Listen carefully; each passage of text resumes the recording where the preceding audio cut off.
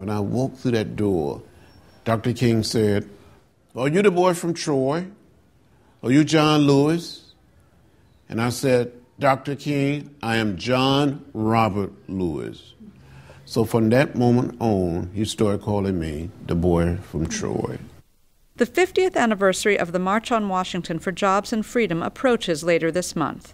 Representative John Lewis, a son of Alabama sharecroppers and now a member of Congress, is the sole surviving speaker from that day. This is all of us standing before the ceremony. You can see hundreds and thousands of people coming toward Constitution Avenue, and we knew then that we were going to have many more people than we expected. It was a very special day. I felt so uplifted and so moved. Historians tend to focus on Martin Luther King's famous speech. But Mr. Lewis might have grabbed the spotlight if he had given the speech he was planning. And I didn't think what President Kennedy had proposed went far enough. I thought it was too little, and I thought it was too late. Mm-hmm. You tried to say that. I tried to say it, and some people didn't like what I had planned to say, and we made some changes. 2 years later, he led another march in Selma, Alabama. What happened there horrified the nation. When we got to the top of the bridge, the highest point on the bridge, down below we saw a sea of blue, Alabama state troopers. And we continued to walk. I had a concussion at the bridge. I thought I saw death. I thought I was going to die. And I stood up and said something like, "I don't understand it. How President Johnson can send troops to Vietnam.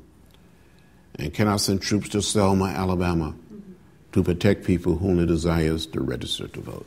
You almost lost your life. I gave a little blood. In 1986, Mr. Lewis was elected to Congress. Today, in many ways, he is still fighting a half-century-old battle.